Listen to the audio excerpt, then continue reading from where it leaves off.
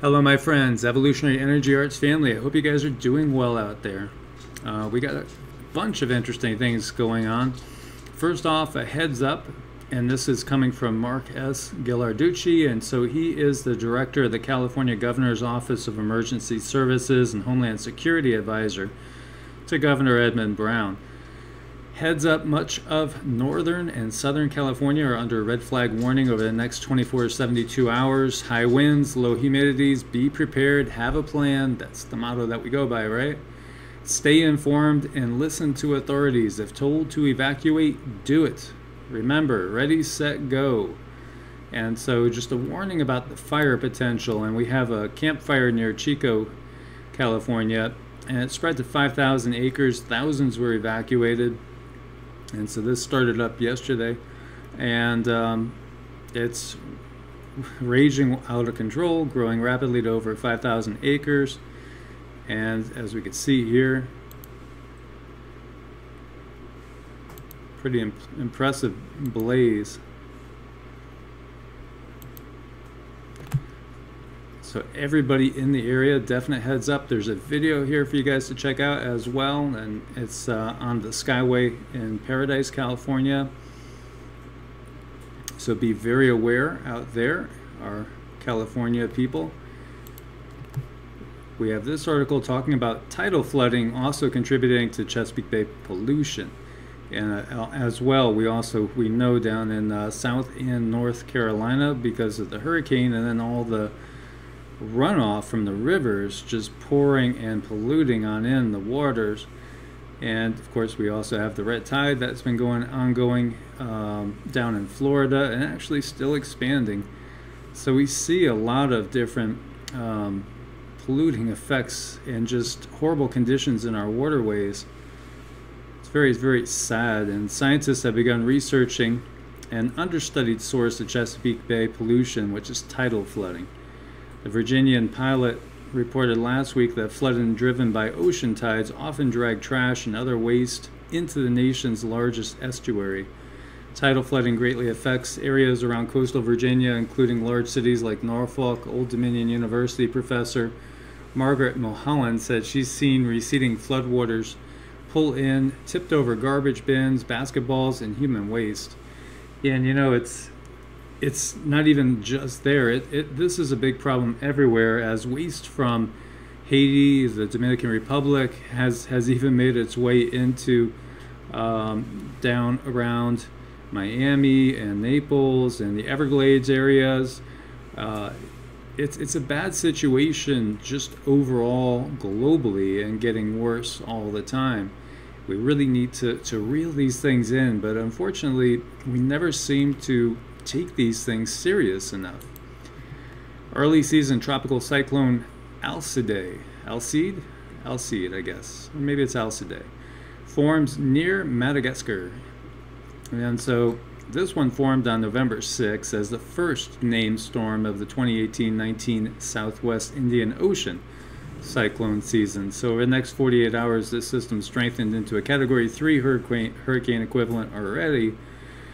Its formation comes 9 days before the official start of the season, which runs through April 30th. So does that sound kind of foreboding and very similar to what we saw in the Northern Pacific as well?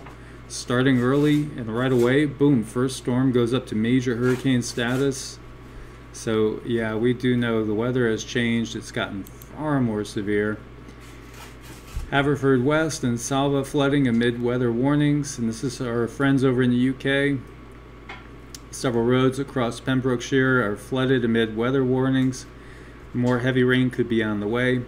In the county, Merlin's Brook and Haverfordwest and Salva have flood warnings, meaning flooding is expected in place. A further 10 flood alerts, meaning flooding is possible, are in place across Wales.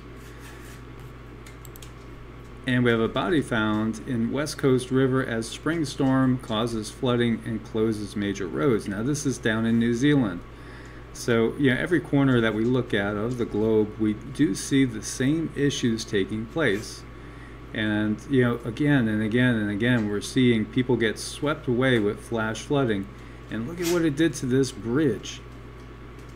this is not a hurricane, this is not a cyclone, this is not a tornado, this is just flash flooding, which is showing how powerful it can be. This roadway and this bridge is just twisted like nothing, and so we have another poor unfortunate person that's just swept away in the flooding.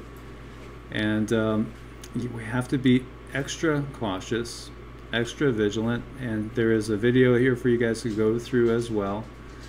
And this is our friends and family down in New Zealand.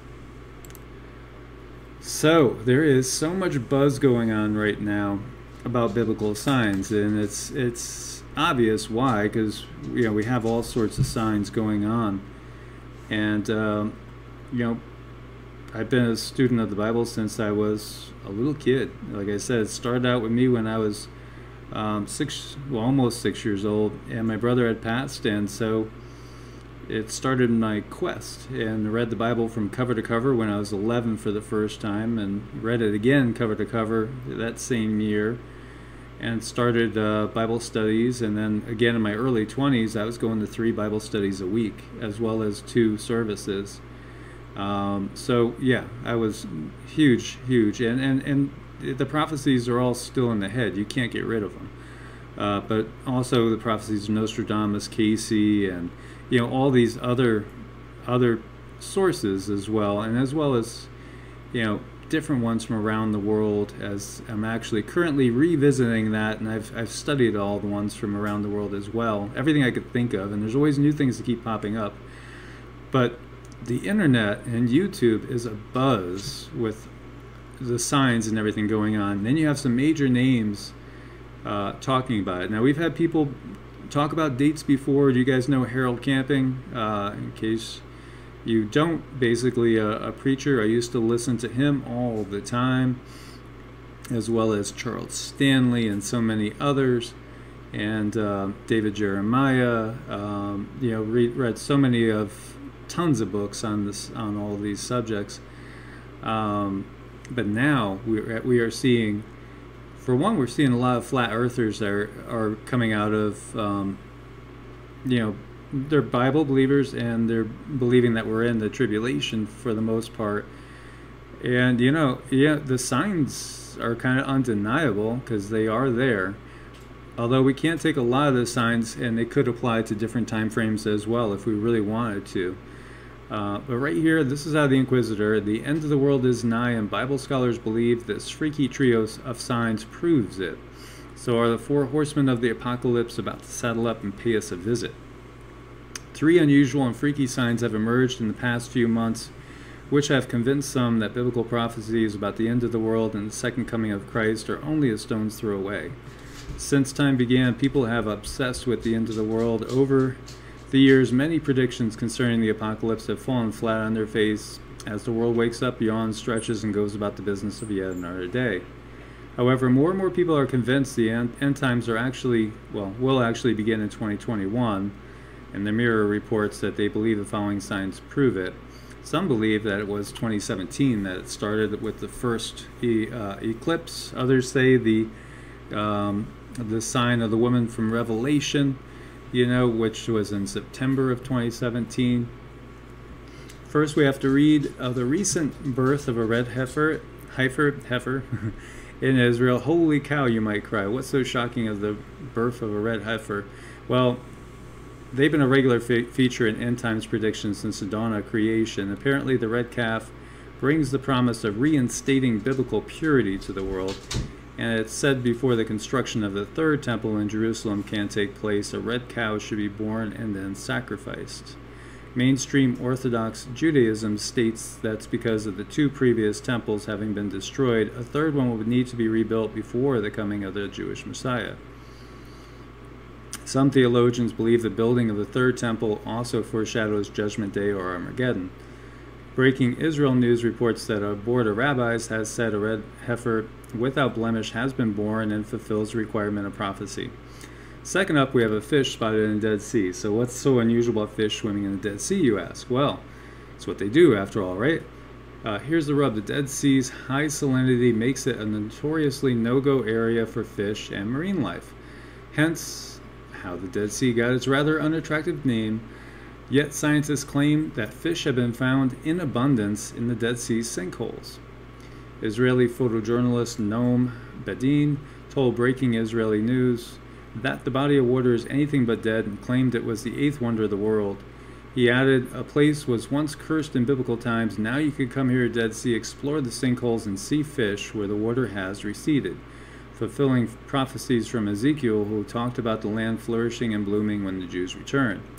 Ezekiel is a priest and a prophet who appeared in the Old Testament and predicted the Dead Sea will flourish into life during the end times. According to Ezekiel 47, 8 through 9, there shall be a very great multitude of fish. And thirdly, we have the return of the serpent. The slithering snake was spotted crawling out of the stones of Israel's western wall last week, interrupted prayers and unsettled many worshippers. The appearance of a reptile emerging from one of Judaism's holiest sites had led many theorists to making wild leaps of faith and drawing parallels with the serpent that tempted Adam and Eve in the Garden of Eden.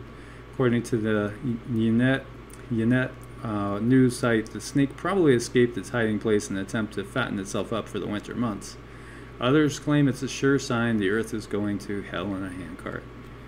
And so this is not it, though. I mean, we have over here, and of course this is the Express, which, you know, is taken with a grain of salt, but, you know, this is Paul Begley, and Paul Begley has a lot of followers, a ton of followers. You know, so many of you guys are always sending me his videos and saying, check this out, check that out, check this out, check that out. And so fears of the world coming to the end were fueled when prominent Christian pastor Paul Begley claimed 3 asteroids headed past Earth were prophesied in the Bible.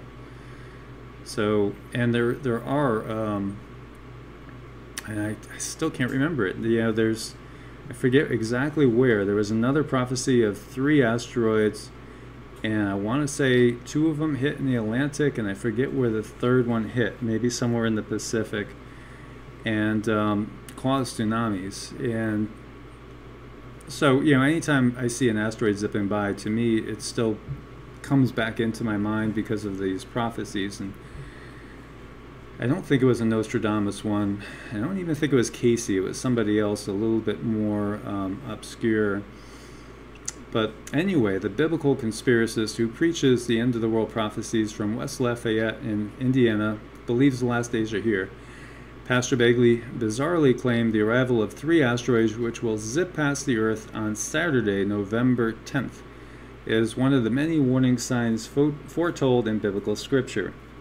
He believes the 3 asteroids will arrive on the 3rd day of 5 waves of energy washing over the planet, an event which he says could be more than a mere coincidence. And I have to admit, like, listening to him, it's very easy to find him interesting. See, he is interesting because he talks about Nibiru and Planet X, and he talks about a lot of things happening, you know, geopolitically as well. So he says they're not going to hit us. They shouldn't. They're going to come close, and they're coming the same weekend of the 3rd wave of the 5 waves of energy.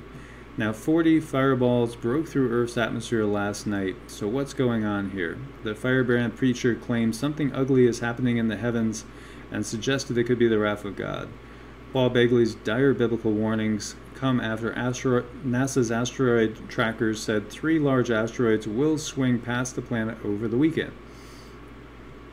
All 3 of the space rocks measure anywhere between 24.9 feet and 98.42 feet in diameter. So those are all substantial, for sure. You don't want any of those hitting the planet. The closest of the asteroids will approach the Earth from just 237,037 miles, which is marginally closer than the moon is. Yeah, I think the moon's 240, so it's basically 1 AU, which is usually nothing to be scared of. We had some come by at like 0.03 AU recently, which is something to be nervous about. Thankfully, that one, though, was small, and it would have probably caused minimal damage, if any at all. These, however, could cause major damage if they do come down. But in AU, 1 astronomical unit is, well, we should be good. We should be good. Of course, you never know. And, you know, the thing is, too, are there smaller ones coming with them? Because a lot of times these other ones, they sneak up on people as well. And, actually, it reminds me again of Dave Dobbs. And if you haven't checked out Dave Dobbs' channel yet, please do, because he was talking about how we are going to be right in the tail of Nibiru, basically, come December. So we're going to see like massive storms of meteors coming in that's going to freak people out. And so, definitely check out Dave Dobbs as well. So Pastor Begley says, I'm not in charge of how God's going to shake the heavens. I'm supposed to just tell you he's going to shake the heavens. And when people say, well, I don't believe he's going to shake the heavens, then I say, okay, well, here's what some of the scientists say could cause it. As a matter of fact, here's what's already happened in the past in Exodus chapter 9, when fire mingled with hail and hailstones fell on earth, and the fire rang along the earth, creating chaos. That's already what happened once, and it's going to happen again. Probably, he says. So, and then he says, if you read Revelation, it tells you it will. If you read Matthew 24, Mark 13, Luke 21, if you read 2 Peter chapter 3, you know that 2 Peter says the earth is going to melt with a fervent heat. The preacher claimed the asteroids and waves of energies passing over the earth are all signs of the second coming of Jesus Christ. He said people need to be saved and people need to be ready because we are truly living in the last days. Can you say amen? Astronomers, however, have no fear of any road asteroids currently headed on a collision course with the Earth. And astronomer Matija Cook, University of British Columbia in Canada, said it's highly unlikely that a regional or global destruction would occur anytime soon, next couple of centuries, since we've already discovered most of the near-Earth asteroids larger than 1 kilometer, and none of them seem to be heading this way. A localized impact has less than a % chance to happen in any given year, so the level of risk at any given place or time is low. Pastor Begley famously preached this year's July blood moon lunar eclipse was a biblical warning sign prophesied in the book of Revelation. And over here, again, this is more on Pastor Begley, and he's warning of a rogue star that could be a sign of Planet X apocalypse, as he talks about the mythical Nibiru. And Planet X, sometimes known as Nibiru or Wormwood, is supposed to be a celestial body bound on a cataclysmic orbit with our home world. Purveyors of Planet X cataclysm conspiracy theory believe the planet is 10 times the size of Earth and orbits the Sun every 3,600 years.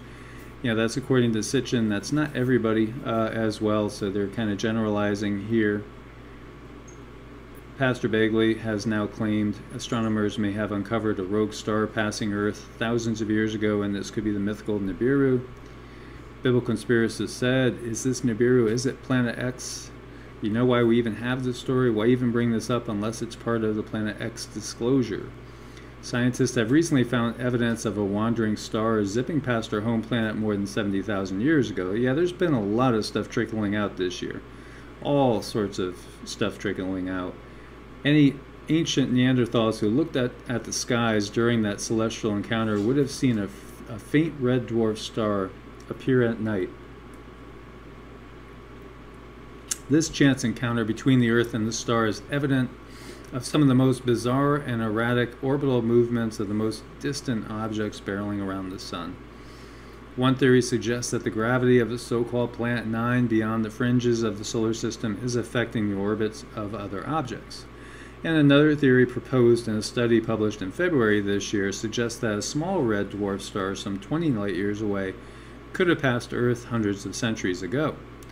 Mr. Begley, however, who believes humans have only been on Earth for 6,000 years, claims scientists might have just discovered evidence of the planet Nibiru. He said, is this the soft disclosure? We've been told there's a planet number 9 they call a dwarf star. We've already been called by the ancients Nibiru. We've known it as Planet X for about 70 years, and then it was just called the Goblin 2 weeks ago. I mean, what are we talking about here? Put it all aside, the Bible probably tells you what we should call it, wormwood. According to Pastor Begley, the Nibiru or wormwood apocalypse is prophesied in the book of Revelation, chapter 8. And the book of Revelation talks about the end of the world and the passage of wormwood. It's really the end of the age. And a passage in question reads, and the name of the star is called wormwood, and a third of parts of the water became wormwood, and many men died of the waters because they were made bitter. And scientists and astronomers, however, do not believe in the existence of the apocalyptic planet. NASA said Nibiru and other stories about wayward planets are an internet hoax. There's no factual basis for these claims.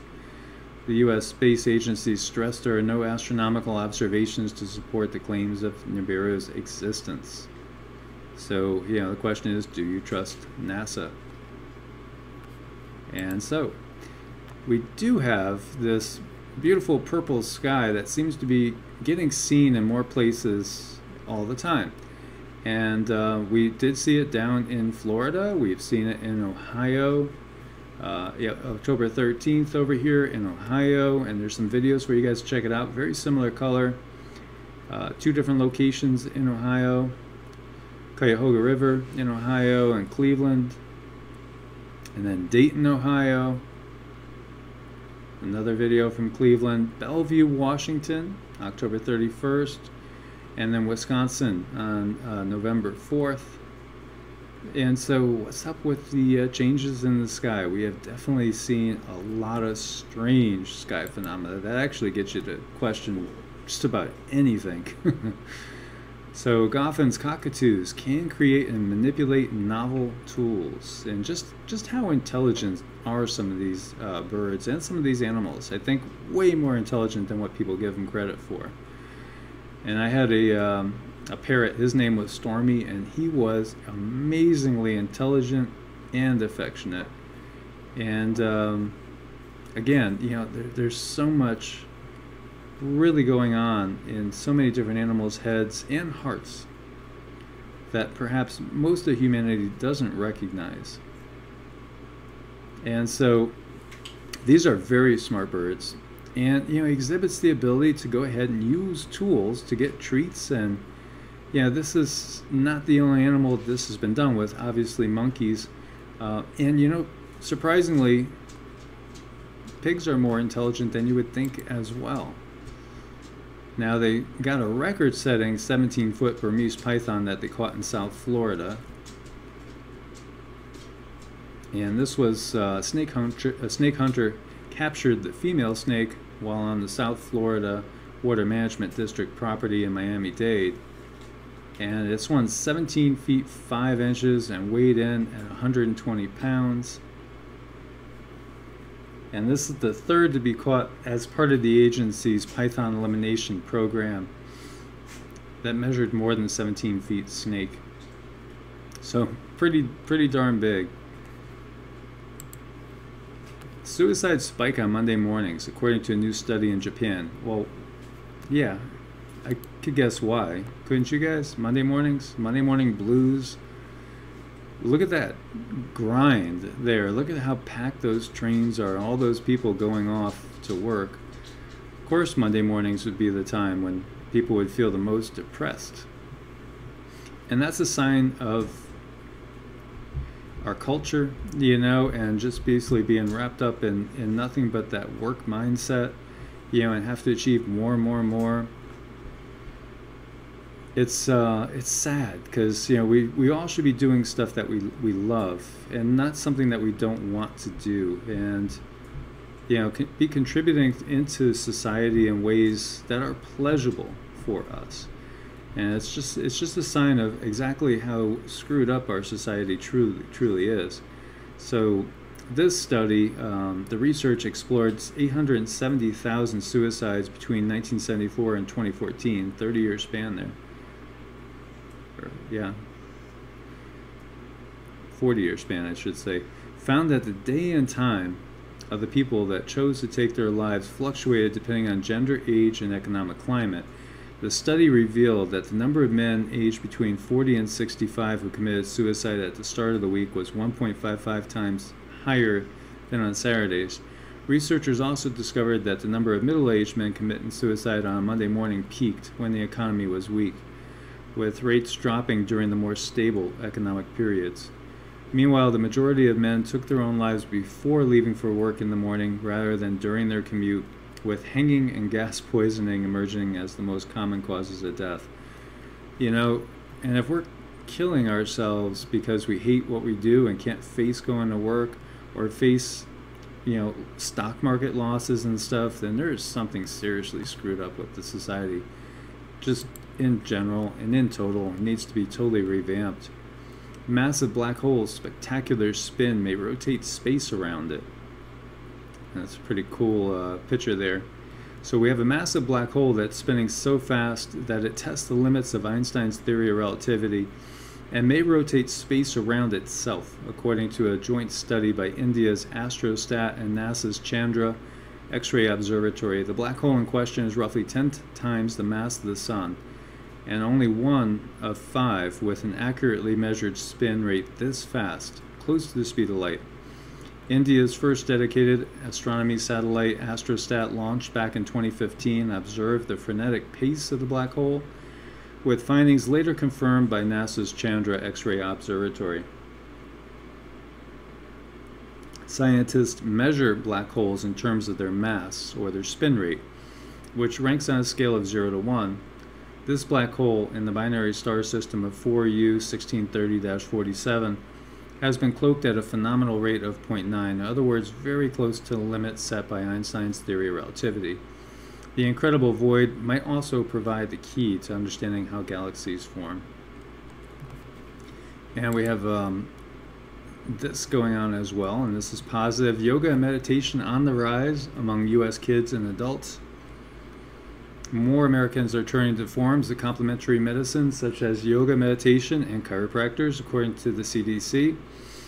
And more than 30% of U.S. adults and about 12% of children use healthcare approaches that are not typically part of conventional medical care, or that may have origins outside of usual Western practices. Complementary medicine is when these practices are used along conventional medicine. Many people turn to complementary health approaches like yoga and meditation in order to help set up with symptom management, such as pain. As well, they turn to these approaches for a general sense of well-being. And we know these things are tremendously beneficial as they get you out of the fight or flight system. And so they allow your body to start to rest and recuperate and produce all the feel-good hormones. It's just a very obvious, basic thing. And so the practice of yoga rose from 3.1% of the overall child population in 2012 to 8.4% in 2017, and from 9.5% to 14.3% in adults, equating to about 4.9 million children and 35.2 million adults doing yoga in 2017. Meditation use went up from 0.6% of children in 2012 to 5.4% in 2017, and from 4.1% of adults in 2012 to 14.2% in 2017. So those are huge jumps in just 5 years, which is awesome, because that's going to actually lead to a lot healthier people, a lot more stable people as well. And the use of chiropractors in children stayed essentially the same, and there was a small difference for adults. More females are doing yoga in both age groups compared to boys. Meditation and chiropractors were more popular with the adult women surveyed, but in children the rates between boys and girls were similar. So that is a healthy trend. And then, yes, it is possible interspecies love can exist. And so this mule and this emu, well, they found the real thing. They are in love. And it's beautiful. So rescued 6-foot emu and feisty donkey are in love, creating trouble for North Carolina shelter. A boy donkey and a girl emu have apparently fallen in love, and the relationship created a problem for one of Charlotte's best-known animal shelters. The odd pair, emus are similar to ostriches. They are so closely bonded that they're refusing to leave each other's side, says Jennifer Gordon of Carolina Waterfowl Rescue outside of Charlotte. They like to cuddle and to even sleep together, Gordon told the Charlotte Observer. We can't separate them, so we need someone who is willing to adopt both a donkey and an emu. And that may not be easy. Rescuers made the mistake of trying to separate them once. The 5'5" donkey started crying, and the 6-foot-tall emu got frantic and paced around like an expectant father, she says. They're now being kept in the same enclosure, as they wait an adoption that she predicts will likely never come. How did this love affair happen? Loneliness, Gordon guesses. The emu and the donkey have been comforting each other, possibly for years, on a few acres in Kershaw, South Carolina, when the owner suddenly vanished last week. The two were left behind along with a bunch of dogs, cats, and chickens. Carolina Waterfowl Rescue took the animals in on Monday with the intention of finding homes for all of them. And so Gordon fears the rescue operation will have to keep the donkey and the emu indefinitely. The site has already has 3 other donkeys, but it turns out the newly arrived donkey doesn't like them. He'd rather be with the emu. When we put him in with the other donkeys, he attacked them. A campaign has been launched on Facebook to name the pair, and it tries to raise money for their food and medical bills. Nearly 100 names have been suggested since Monday. Carolina Waterfowl Rescue, a nonprofit, is in the midst of raising $150,000 to move from its current 11-acre site to a 50-acre farm near Waxhaw, where larger animals can be kept. And so to contact the shelter, call 704-668-9486. And somehow I feel like I've known about this couple before. And I did live in Kershaw County, South Carolina, for several years. And somehow, I don't know if it was a friend that told me about these animals. But love hits in all mysterious ways, does it not? So my friends, as always, please thumbs up to support the channel. Go ahead and subscribe and click the bell, get all the updates, and share with as many people as possible. Let's wake people up to what's happening in our world. And let's work together and plan together and become a strong, cohesive family together. As always, I look forward to your comments. God bless, my friends, and namaste.